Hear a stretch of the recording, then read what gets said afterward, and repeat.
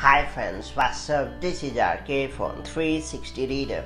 It's time to learn how to use color filters on iPhone and iPad. For those unfamiliar, color filters can be used to differentiate colors by users who are colorblind and aid users who have difficulty reading text on the display. That all being said, it's time to learn how to enable and customize color filters on iPhone and iPad for an enhanced viewing experience. Before getting started, make sure you have subscribed our YouTube channel and hit the bell icon so that you won't miss any update from 360 Reader. First off, open the Settings app on your iPhone or iPad.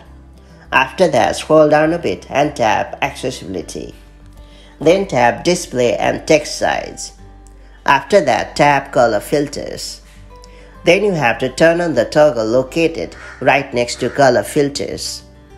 Now you have multiple options like grayscale, red-green filter, green-red filter, blue-yellow filter, and color tint. Now select the preferred option and then use the slider at the bottom to adjust the intensity and you are good to go. That's pretty much it. So that's how you can enable and customize color filters on your iPhone and iPad to enhance your viewing experience.